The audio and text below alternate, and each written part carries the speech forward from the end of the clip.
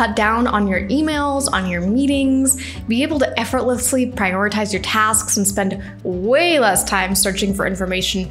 Oh, and also never forget a deadline. One tool can give you all of those benefits, and it's called a task management platform. You might have heard of Asana or ClickUp or Microsoft Planner. These are all task management platforms. In fact, many teams, including ours, use their task management platform to move to 0 meeting and 0 email workflows. Is that even possible?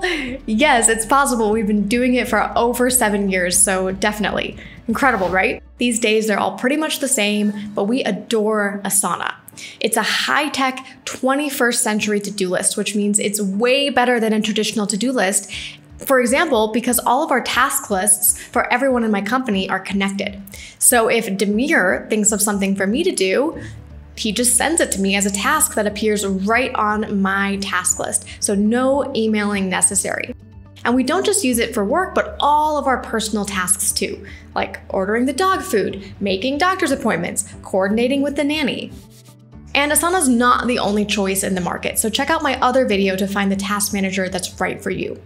But the topic of this video is how to use Asana to organize your entire life, because there's a right way to use Asana and a lot of wrong ways. Asana's main organizational tool is the project. So I have projects for main initiatives inside my business that have specific completion dates, like launching our book, which is going to happen later this year, and developing new courses.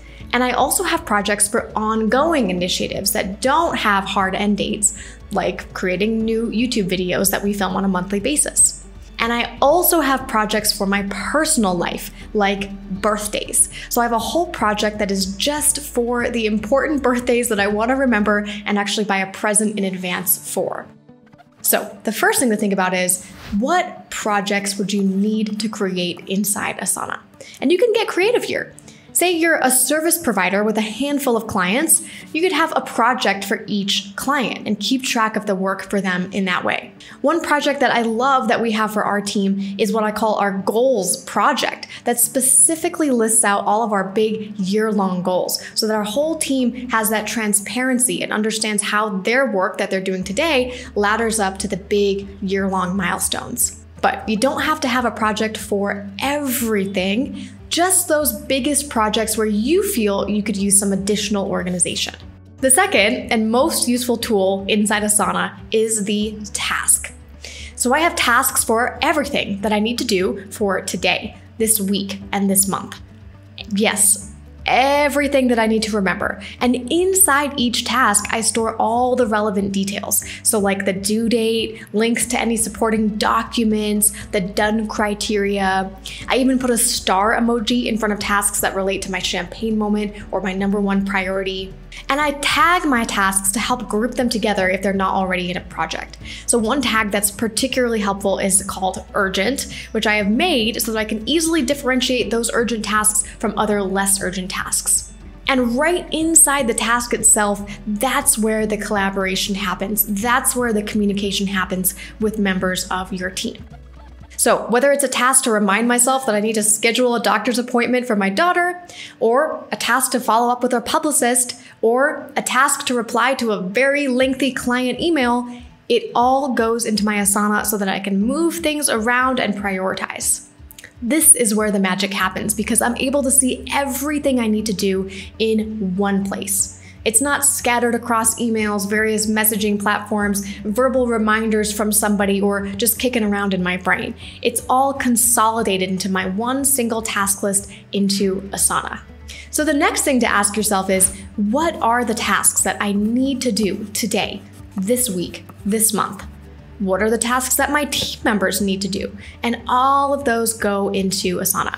Now, don't worry about getting necessarily every last thing because you can always keep adding tasks in whenever you remember them. Once you've set up your projects and tasks, you are officially ready to rock and roll with Asana.